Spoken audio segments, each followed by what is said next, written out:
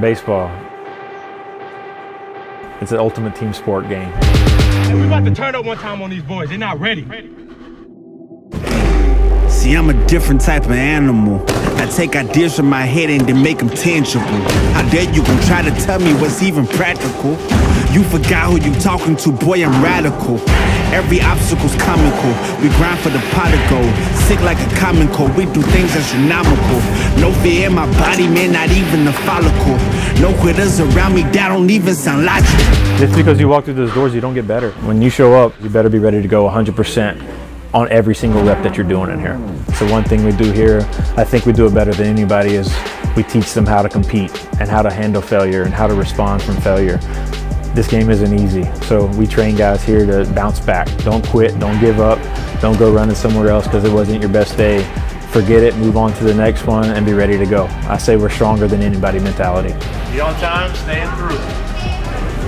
Beautiful, good, Eli. Adam Heiser, number one, he loves you. I have to love these kids. If I love them, I can coach them hard. If I don't love them at all and I try to coach them hard, they're not going to listen to me. So number one, I invest in them. I love them. And I'm going to be hard on them. I'm going to critique them. I'm going to have constructive criticism, but it's only to help the athlete. You have to be coachable. There's very talented players that they're not coachable. They don't allow constructive criticism. That's one thing we're going to do here, is we're going to let these guys know that what they have to get better at. And we're being honest with them.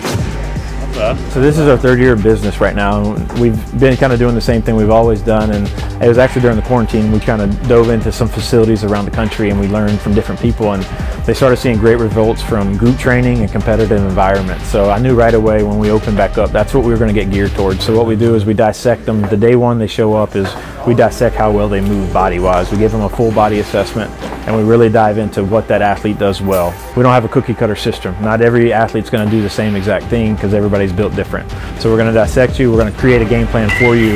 We're going to have our technology that we use here to try to develop the most power that a player can get out of their body, as well as from a throwing standpoint. We have a great throwing program with our two coaches here.